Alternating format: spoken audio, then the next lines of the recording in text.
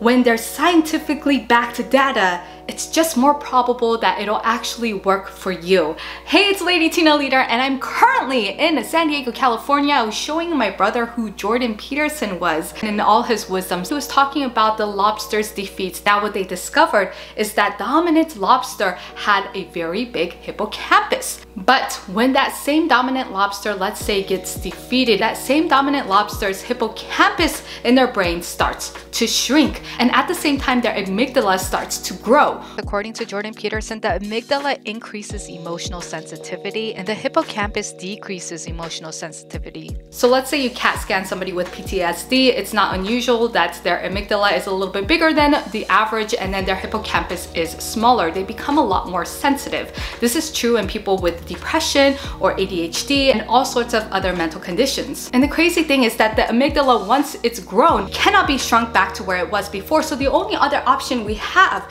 is to strengthen and grow back the hippocampus. Naturally, I went to Google and I Googled how to make your hippocampus bigger. And here's what came up. 3 ways you can make your hippocampus bigger. Number 1, exercise. Number 2, changing your diet. And number 3, brain training. You might be thinking to yourself, what does this have to do with how people think of me, how I care about what others think of me? Did you know when you're in the position of being lower in the dominance hierarchy, you tend to care more about what other people think. You tend to be more sensitive to that because your very survival is dependent on it. So what does this mean? It's an indication that you tend to be on the lower scale of the dominance hierarchy. All right, first things first, how to train your brain to regrow your hippocampus. Hippocampus is responsible for the episodic memory. What is the episodic memory? An episodic memory is defined as the ability to recall and mentally re-experience specific episodes from one's personal past. Let's think wedding, graduation, birth, anything that you've experienced yourself.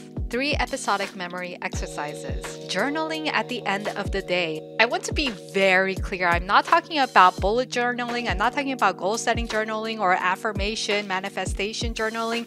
I'm talking about traditional, old school Dear Diary journaling. Because what this does is you're forcing a recollection of your day. Write down a beginning, middle, and an end. And bonus tip, include as much as your 5 senses as you possibly can. Another one is to watch your favorite show or movie, then retell the episode or story to a friend with their consent. No spoilers, of course. Try to remember the characters' names, places they went, and key moments of the episode or movie. If or when you dream, wake up and write or tell someone every detail of that dream.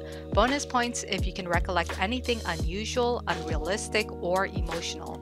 Quick PSA on brain training, especially if you're younger than 30 or you're in your 30s, because I know it's the last thing people want to do. First client who came to me about this, it was very shocking. If you don't already know, my name is Lady Tina Leader and I do public speaking, coaching, and consultation. Ever so often, I get these individuals who come to me who are naturally the most charismatic, most communicative, outgoing people in the world, and they have no problem doing public speaking. However, at some point in their lives, usually in their 30s, they run into a specific issue. They get stuck on words or ideas or sentences when before they never got stuck. By the time they come to me, they've already seen multiple speech pathologists, multiple professionals, psychologists. They're really trying to get down to what is actually happening. They do the exercises specifically tailored to them. All of a sudden, that last missing piece is done. You come to think about it, of all the things that they've also tried changing their diets, they've also tried exercising, and although that got them to a certain level, the brain training piece was missing. And also, if you want to go to my live workshop coming up, then click down on the link below because we can definitely get into this in our Q&A session. And then working our way backwards, this is where changing your diet really helps into different types of nutrients that our brain in fact needs. So if you want to grow your hippocampus, what specifically would you need? I want you to memorize FBC, fish, blueberries, and coffee. I don't personally agree with coffee, but let's talk about what's in it specifically and then you can derive it from somewhere else. else. When it comes to fish, it's the omega-3 fatty acids that you really need if you want to take the pill or you want to actually consume that, which is a better way to have it in your body, but you do what you will. Blueberries, although blueberries are good for many different things, it's the antioxidant that we're really looking for. Antioxidants award electrons to free radicals in your body. And we want to be able to do that because that way it improves our memory. Because the better our memory is, it's actually just an indication that our brain is working properly. Coffee is in there just because coffee also have antioxidants, but I would prefer you to take blueberries over coffee because coffee has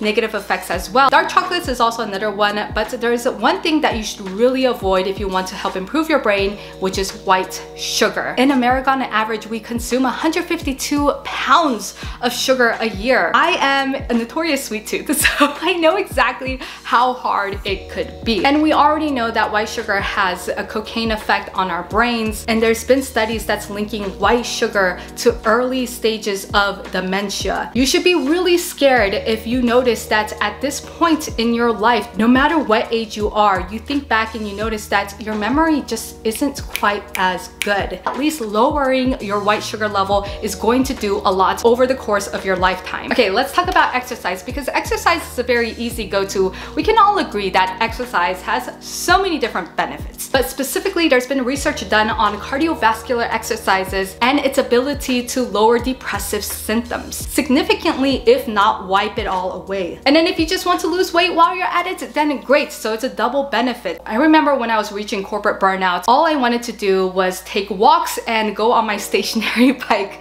just to have something and clear out my monkey brain. But what I didn't know at the time was it was helping cure my depressive symptoms. And just one more thing that wasn't listed on that Google search was the psychology of winning. I'm a big believer in giving yourself small wins and celebrating that small win. If you getting out of bed is such a huge task, don't set the goal of brushing your teeth before setting the goal of getting out of your bed, and celebrate that. Celebrate every single moment that you can. Often we stop celebrating these small moments, especially after really hard things have happened. And honestly, you deserve it. You deserve to celebrate those small moments because once you're an adult, nobody else is going to celebrate it for you. If you're lucky, they might, but who is always with you?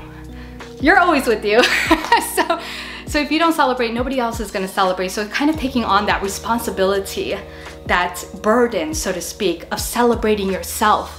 I think there's something there as well. I'm not saying it's going to guarantee it, but it's really going to get you off into a very good start. You want to do it consistently, of course. This is going to take time, of course. If you're doing this for only 1 week, don't expect you to all of a sudden feel amazing. I want to set proper expectations. That being said, slowly but surely, you'll get better each day. Although there's a lot of video on how to not care about what other people think of you in a philosophical way, I wanted to give a perspective in a neurological way because I feel like it's something that we can target, and technically, if you wanted to do a CAT scan, you can actually physically see if it's working or not. I'm just in a big belief that philosophy and psychology, all of that ideology, theology, it's wonderful, but when there's scientifically backed data, it's just more probable that it'll actually work for you. So that's something I wanted to deliver to you here today. Remember, haters gonna hate and potatoes gonna potate. But comment down below if you are more than just a potato and you want to get out there, grow your hippocampus, and be a better person, because that's what we're all about here. I hope to see you on the next video. If you want more content like this is Lady Tina Leader. Once again, hit that subscribe button and comment below what you think.